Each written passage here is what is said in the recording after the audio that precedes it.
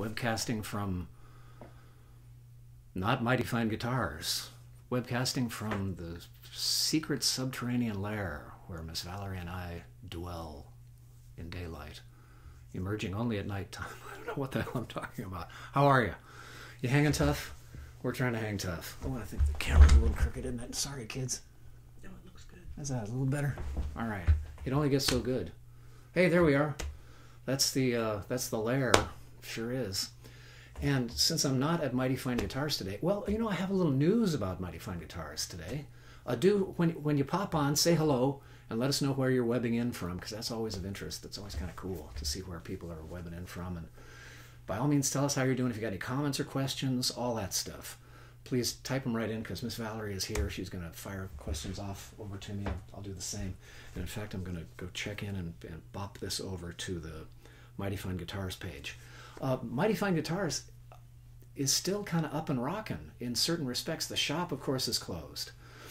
But I was able to sell a guitar yesterday. We worked it all out, completely sanitary, staying far apart. There was a little sleepover. The sleepover took. The fella decided to take the guitar, and it was a beautiful match. Man, it's always great to sell a guitar, of course, and it's always great to buy a guitar. But when it's a really great matchup, that's the best. And this was a froggy bottom guitar with an Adirondack top and mahogany back and sides. It was really great. It was really, really great. He loved it. It had spoken to him before, but he thought, does this guitar really speak to me the way I think it speaks to me? And sure enough, it did. So that was great. He went. We did a little sleepover, sanitized everything. He took it back. If he had brought it back to the shop because it had not been love, I would have just taken the guitar, Lysoled off the outside, the case, real good, and let it sit for days on end, which would be no problem, since most of those guitars are sitting and doing nothing for days on end. Hang on just a sec here. Let me try and talk and do this at the same time. Not easy for this boy. Great shot there, Stevie, of me adjusting the screen. That happens. Lessons are still happening online. And there are certain advantages, actually, to working online. Working with real basic beginners is a little bit tough. And I'll go over a couple of things here that I think perhaps there'll be some teachers logging in here and students. And there's a little system I use that simplifies things, I think, quite a lot. And we'll talk about that in just a second. But guitars are getting sold. I'm going to be packing up a guitar, sending it off to New York here pretty soon, with a promise from the fellow on the other end that he will Lysol the outside of the box when he gets it, or alcohol it down, let it sit for 3 days, do nothing with it, just in case there are any little microbes inside, give them a chance to die off, and then he can open the guitar. It probably shouldn't sit that long anyway. I always encourage people when they take delivery of guitars, let it sit in the box for a while, especially during the winter. And because the worst thing you can do for a guitar, and we've had it happen once, is shipped a guitar off into cold climates, and I urged the fella, I insisted, he promised, and I think perhaps he forgot, that he mustn't open the case right away, because if it's been in a cold truck, in a cold, bigger truck, and in between in cold warehouses, and suddenly you open it up in a warm New York apartment, the finish on the top is likely just going to craze. It's going to go nuts and crack all over the place. Get that crackly looking stuff, which on old Martins arguably is sometimes kind of cool, but on new hand-built guitars, not so very cool. Anyway, this fella is going to take delivery of the guitar. Looks like if this all works out, we'll sanitize everything on the outside, let everything sit long enough for the microbes to die. He'll decide whether or not it's true love. If it is, he'll keep the guitar. I'll keep the money that he has sent me. He will have sent me, and we'll take it from there. You know, if he sends it back, I'll do the same thing on this end. Take delivery of the thing, Lysol it off right away. Lysol spray, if you can get the concentrate, spray the thing down. It's really pungent, really smells nasty, but what else are you going to do? Or a can of Lysol, if need be, a big rag soaked in alcohol, just to kill those microbes on the outside, and I'm going to let it sit for indefinitely until somebody else expresses interest in that guitar. So that's going to be the system. Lessons, minimal danger of microbe transmission has been my experience. Online, I'm using Zoom these days. I had never even heard of Zoom. Not being a business person, I hadn't heard of Zoom in forever until about 2 weeks ago. And now I have become fluent in Zoom, conversant at least in Zoom. I'm pretty fluent. And also in FaceTime, Facebook Messenger, which essentially I think is Skype. I'm not sure. We all use those little messenger windows, but a lot of people have not noticed that at the top of that window is a little video camera icon that if you punch that, suddenly you're opening a chat invitation, a video chat invitation using whatever camera is on your device or on your laptop or your desktop. How about that? A lot of people do not know about that. So you're welcome. So Skype, Zoom, FaceTime, and Facebook Messenger, which is the least, perhaps the most popular, but the least desirable. I've found it to be the least stable platform for trying to conduct any sort of prolonged conversation. For beginners, for raw beginners, it's a little tough because I can't be there to twist their fingers around into the desired shapes, you know, where they need to be, which is certainly desirable at the outset. But I've got a little system. You perhaps have heard of my little coil system. And the coil system is, I'll do this later. The coil system is, I named it myself. When you're talking about left-hand positions on the guitar here, make sure that I'm in the picture. Looks like I am. I think we're okay. Good. Yes. When you're talking about left-hand positions here, in a C chord, regular old C chord, I'd call that finger right there, I'd call that one 53, 5th string, 3rd fret. String fret, string fret, string fret is the thing to remember. And I did that because it was kind of obnoxious. It might be a mnemonic you can use to remember. It's the string and then it's the fret. 2 digits. The digit of the string and the digit of the fret. So that's a 53. That's a 5-3. That one is a 4-2 in a C chord. And that one up there is a 2-1, a 21. So I've got a 53, a 42, and a 21. Rather than talking about the C note or the E note or the C note, because if you're capoed, all those notes change. And right off the bat, I might not know what that note is, or that note, or that note. Rather than talking about the note itself, going with the relative position to either the fingerboard, either the nut or the capo, is kind of the way to go, I think. So here, that's a 21 in my C chord. If I'm capoed 6, I don't know what any of these notes are when I'm capoed 6. I'd have to stop and kind of figure them out.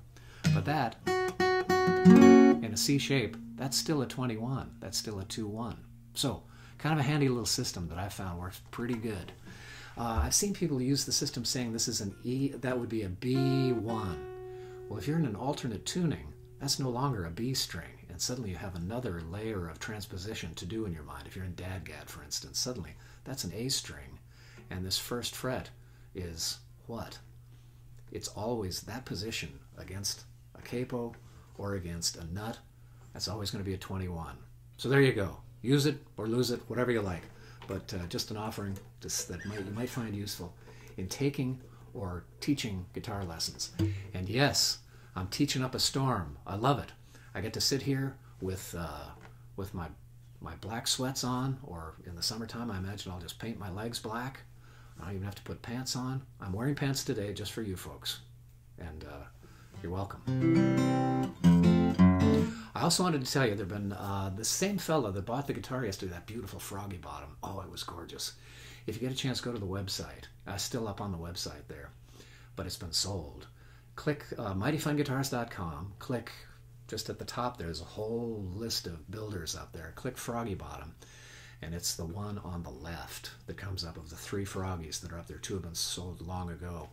There's one on the left that's absolutely gorgeous with a sunburst, folded mahogany back and sides, and a stained sunburst Adirondack top. And I think we have a question.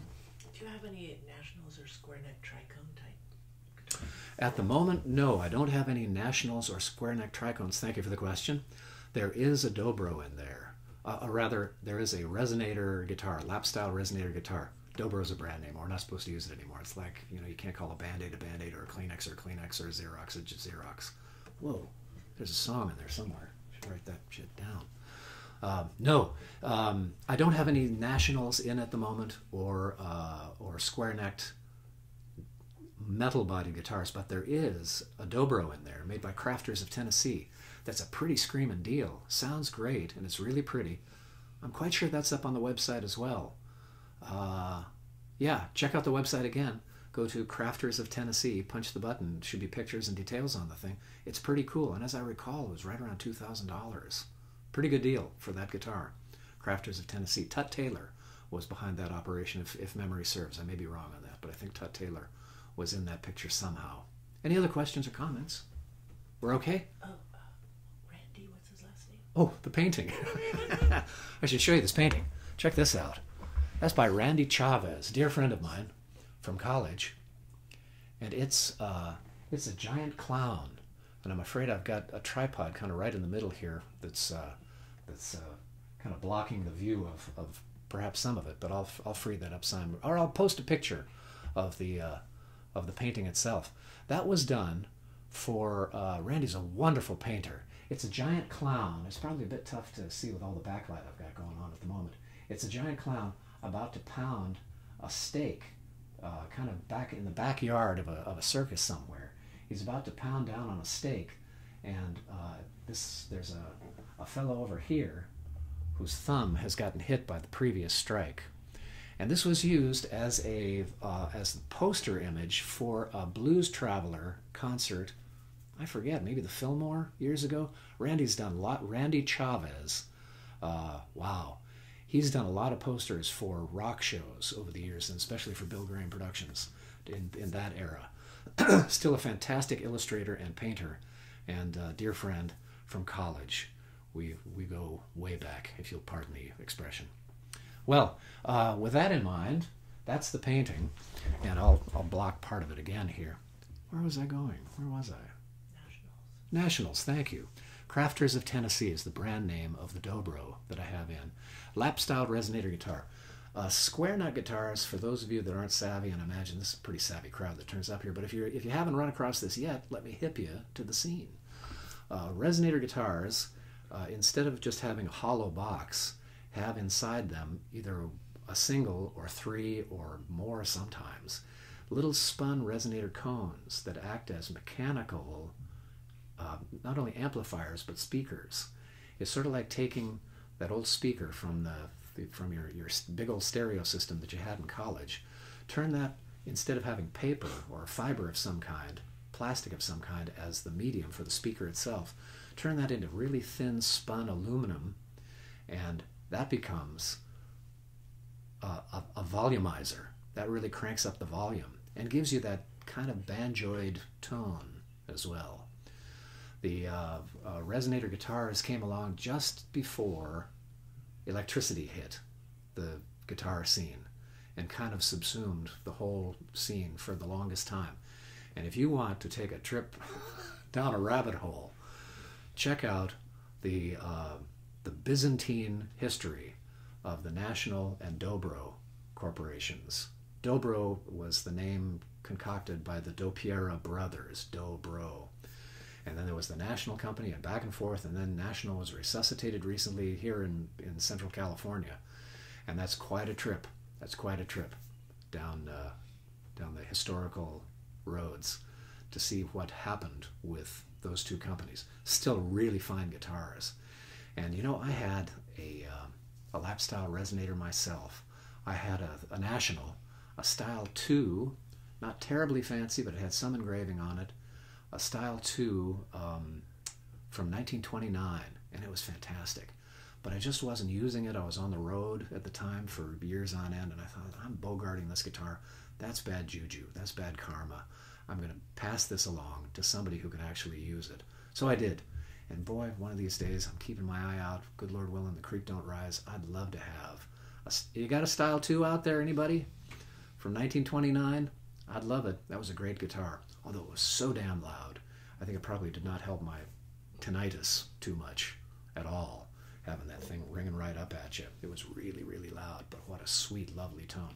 Yes, more questions. What was the purpose of the square neck? The square neck was primarily because since you didn't need to wrap your hand around it, you're going to play it strictly on the lap, this way. You didn't need to have a round neck. Also, it made your angles a little better because the guitar would flatten out on your lap instead of tipping this way. This was kind of the problem with those big old dreadnought Martins that a lot of those old guys, Saul OP, you see him playing with Tao Moe, all those old guys played with guitars with really thick bodies, and the guitar would lap like this, so you'd have to have one leg up. So having a square neck would help with that. It also makes the guitar much more stable because often you have a lot of string pressure on there. You can tune those bad boys up pretty high. So I had an E6 tuning on mine, which was really odd. I walked into Griffin one day, 25 years ago? We don't need to know. Don't ask. I walked into Griffin and the thing was right over the door. I turned around, one of the guys said, "Look what you just walked under. It just came in." And it was this beautiful, it was in fantastic shape. I thought it was new. Beautiful, all metal-bodied, nickel-silver, Style 2, National guitar, square neck. And it was quite remarkable. And it was in this tuning that was an E, what was that? It was an E13, essentially. Whoever asked that question, write this down, because this, if you're messing around with National guitars, write this down. This might be a tuning that would be of interest to you. The low string was an E, then you had to adjust this one gauge-wise because you'd never get to it with a regular A string. This was an E, this was a D, this was another E, this was a G sharp, this was a C sharp, and that was an E.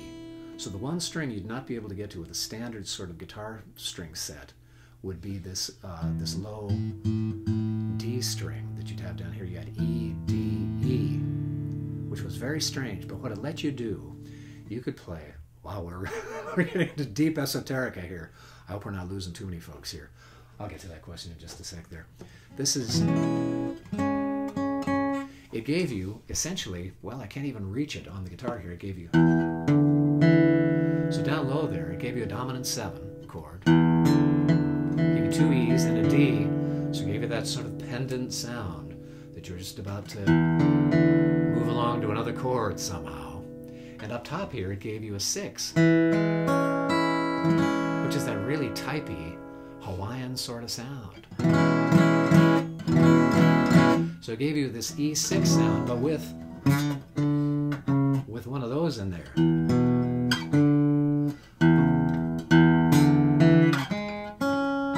It was super cool and super useful because you could play not only major key sounding stuff like this, you could play minor key sounding stuff as well. It was pretty trippy. On a straight bar. You can play all that on a straight bar. All right, back to the world of wooden guitars. Well, I think we have another question. John Mooney wants to know if the neck is not hollow in those. Oh, John Mooney. Hi there. Another great college pal. You remember Randy Chavez, yeah? Maybe not. He does. He was only there for a year. Does he? Yeah. John Mooney. The neck on some of those guitars was hollow. Typically it was wood clad in metal.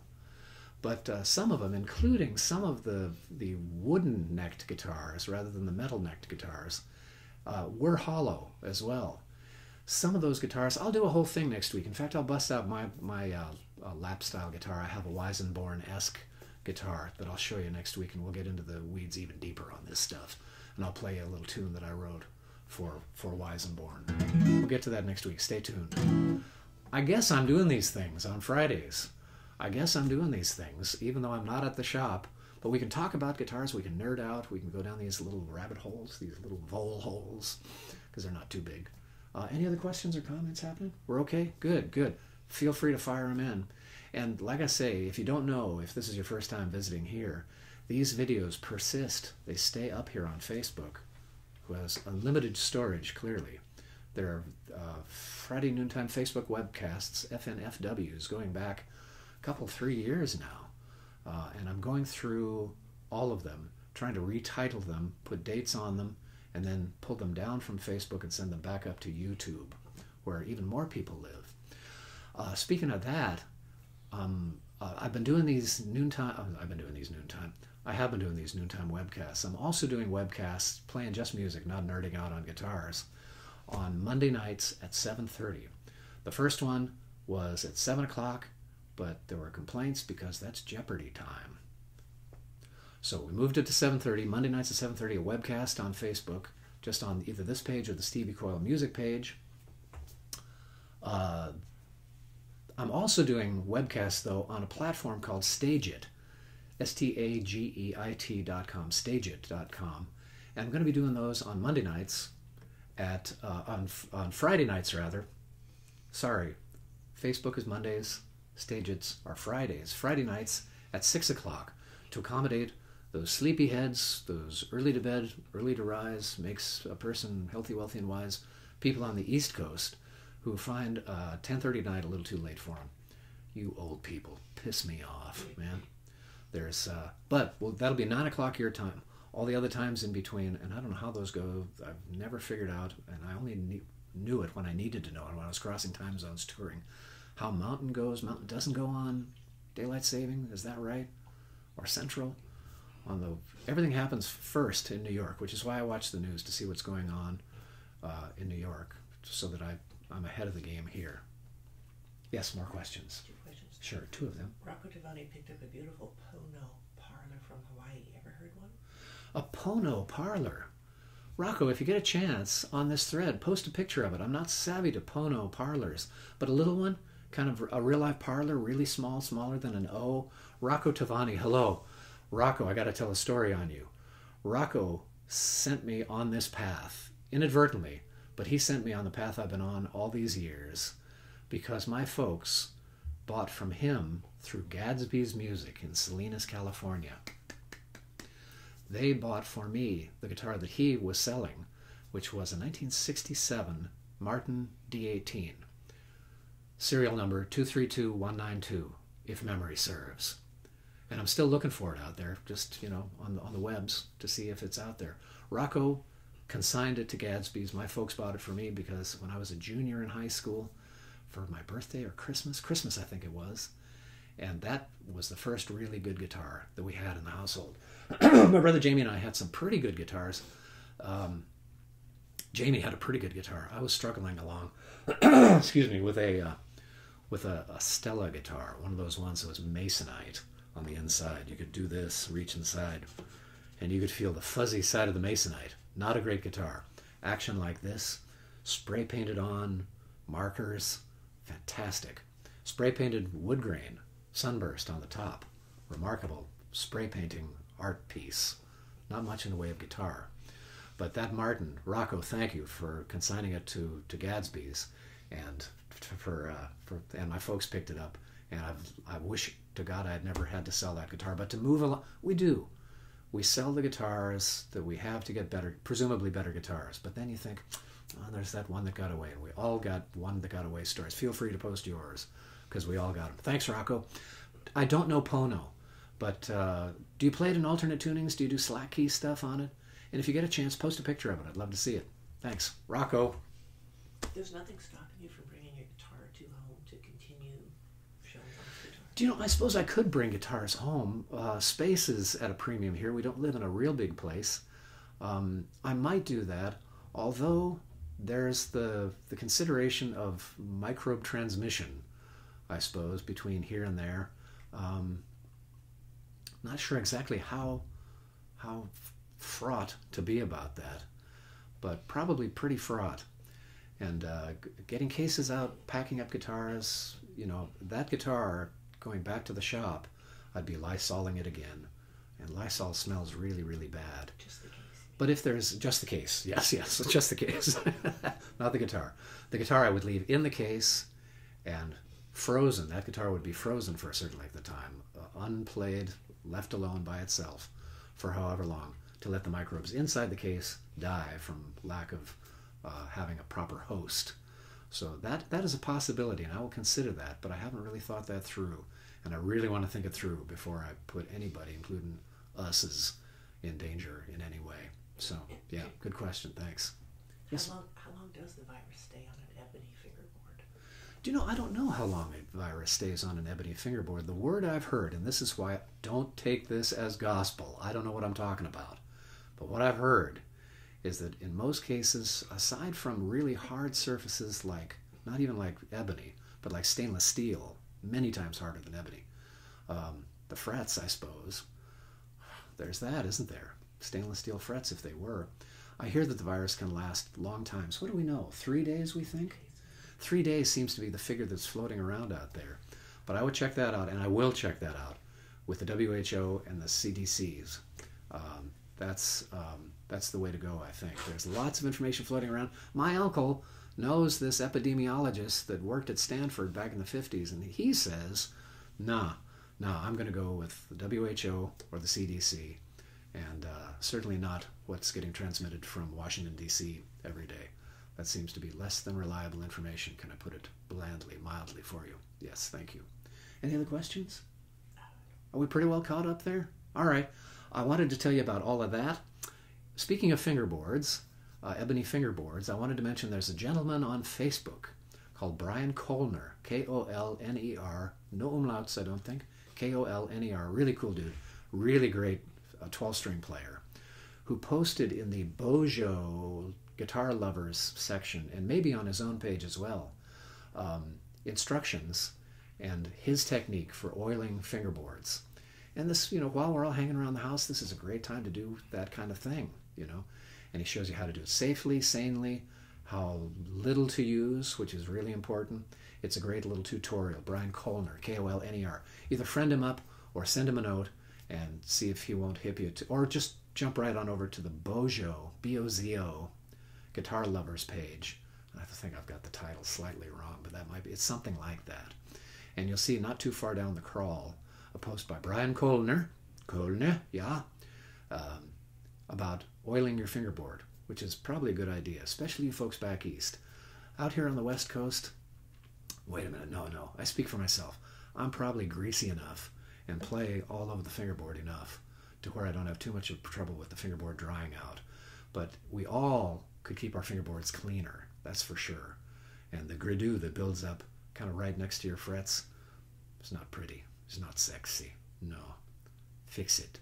And this is a good opportunity to do that. What else did I want to tell you? I made a little list here and everything. Shipping.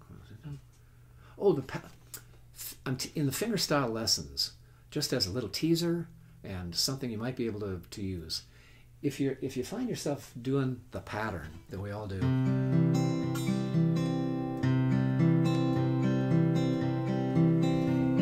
a little pattern pick, 5 3 4 2 5 3 4 2 5 3 4 2 5 3 4 2. Just going to give you a little hint here. The hint is that there's a pattern within the pattern. Check it out. We're also used to keeping visuals going on the left hand, on the fingering hand. Sorry, lefties, I'm being parochial. Sorry, you sinister people. On the fretting hand, we're also used to watching that, keeping an eyeball on that.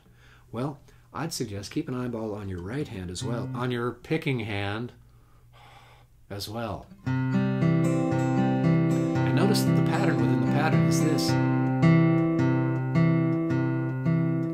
And on top of this, you can put anything. You got a little tab paper, tab yourself out some of this sometime, even just in a C chord. A 53 and a 42 and a 53 and a 42 and a 53 and a 42. Just two of each in every measure. 2 53s, 2 42s in a measure. Call that a measure. That's because that's 4 beats. 1, 2, 3, 4. 1, 2, 3, 4. I realize some of you are way past this, but some of you may not be. And this may be a new way to think about stuff that you knew, but you didn't know this way. This is the pattern that lives within that pattern. The little pattern we all use for landslide and for the boxer, which is slightly different, but it's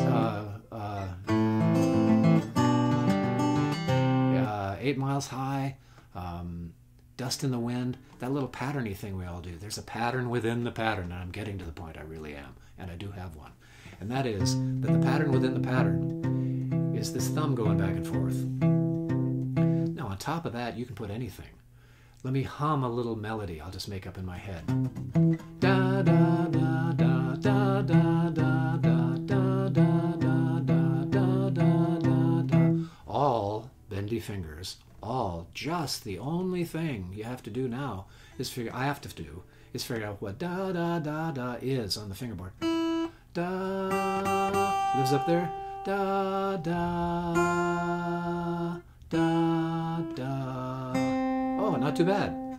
13, 11, 10, 21. I put that on top of the grid that I have in my mind of this. Tommy Emmanuel famously asked, how do you do that? He says, you got to wrangle this fella. This is a very disobedient digit. You got to wrangle this fella and get him to just do this.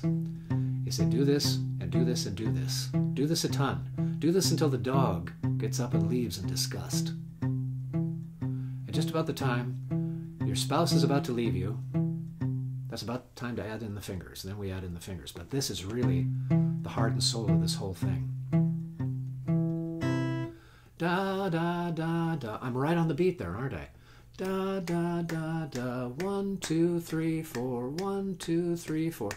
That means when I'm on the beat like that, 1, 2, 3, 4, that these are all going to be pinches that happen over here.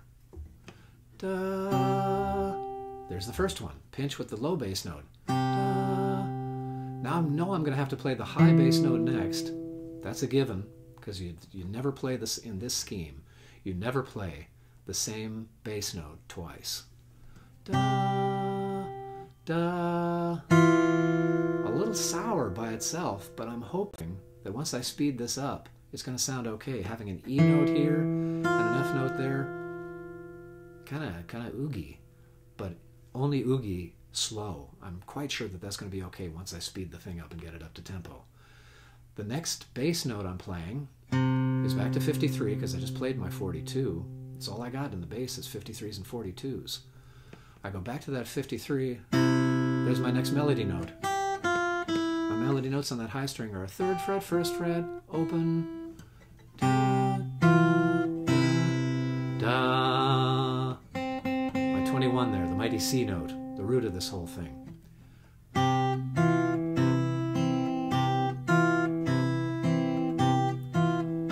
It ain't Bach, but it ain't bad. Boy, ain't Bach. That really ain't Bach, no how. But that's the principle. That's kind of what happens there.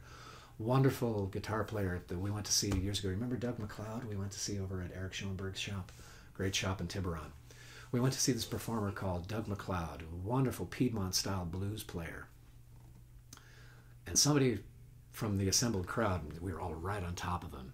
You know, it was a little teeny shop, you know, and 40 of us crowded in there, crammed in folding chairs, and just digging it. And somebody said, Doug, how do you do that? He said, how do I do that? How do I do thumb picking? I'll show you how I do thumb picking. Well, I wish I could do his accent. Beautiful New Orleans sort of accent, as I recall. And his shoes, man, Doug McLeod has the best shoes. You got to dress better than your audience, was his advice to me. I said, Doug, you got any advice? He said, yeah, just dress better than your audience. So he said, just get 2 bass notes going back and forth. That's all I do is get 2 bass notes going back and forth, and then anything else I play up top there can only be 1 of 2 things. And I started freezing up already. And Valerie reached over and put her hand on me and said, wait, let him talk. Don't stand up and shout yet.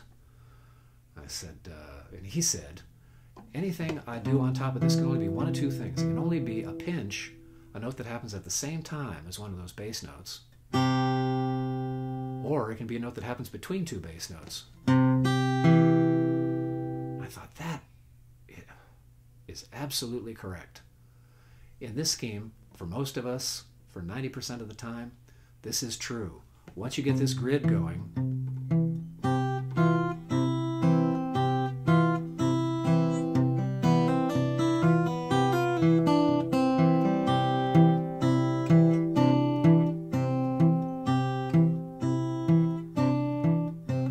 one more piece of advice, these things don't stay in tune by themselves overnight. So don't do what Stevie just did and pick it up and play it untuned. But there you go. There's the principle of all of that stuff. And that's all I'm showing you. The rest, I'm not going to, you can't, what's about the thing about buying the cow when the milk is free? Something like that. But if I can help with guitar lessons, let me know. Zoom is the preferred platform at the moment. If you're not hip to Zoom, it's not like we're going to be flooding, you know, whoever runs that outfit with too many requests. But Zoom is the premier platform because we can exchange images online at the same time. You get a little whiteboard. I can draw out little charts for you and stuff. Totally cool. Stevie at steviecoyle.com or through Facebook here. Get in touch. Let's do some lessons. Let's make productive use of this time that we all have in our own little subterranean lairs. Yes, another I question. think that joke was pigs and sausages. Oh, pigs and sausages, maybe. Maybe that was it. I'm getting hungry.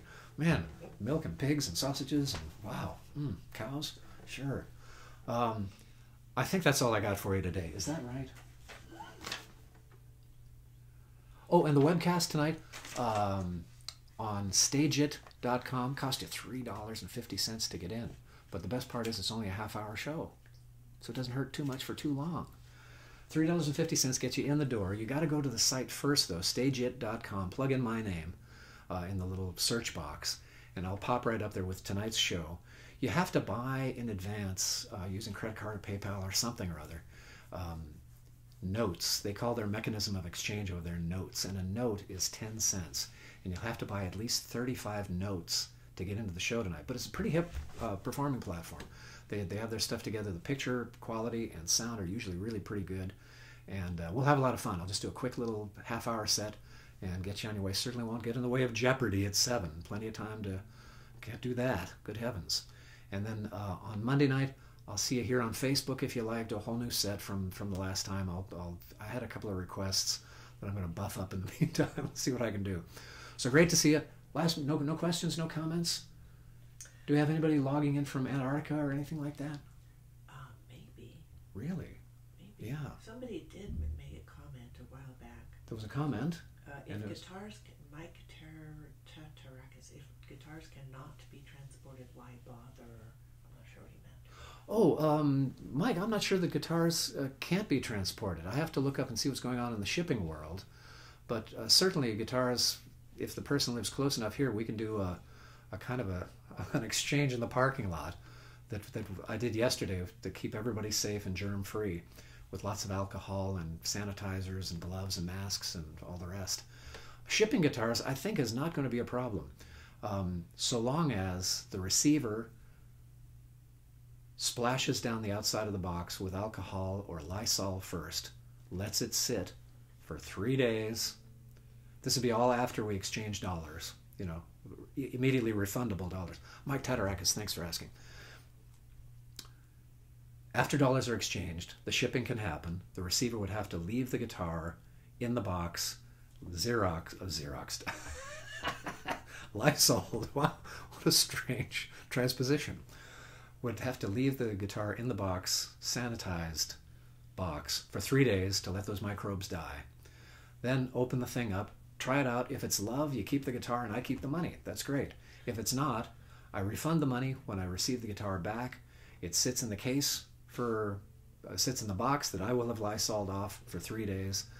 Plus, I'd open it up, make sure everything's okay, refund the money. So a bit clumsy, a bit clunky, a bit of a kludge, a new word for me, but it can be done. It can be done.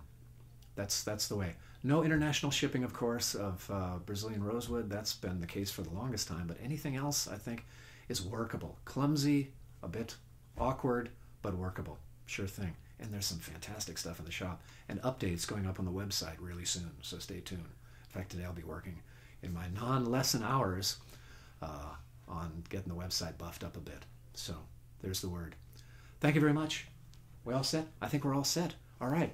Gonna have some milk and sausages. Don't know what that means. Sounds dirty. Well, thank you for tuning in, everybody. Stevie Coyle here normally at Mighty Fine Guitars. Not normally, but usually, I suppose, is the better turn of phrase. Beat you to it at Mighty Fine Guitars, but here from the secret subterranean lair in in Lafayette, California. Cities confuse me, apparently. I did this before. Thanks for tuning in. Stay safe. Send a good vibe to John Prine if you got one to spare. And all the other folks. We lost Bucky Pizzarelli yesterday to COVID-19. Good, keep the good vibes going out. And we'll see you down the line. Very good, folks. Ta-ta.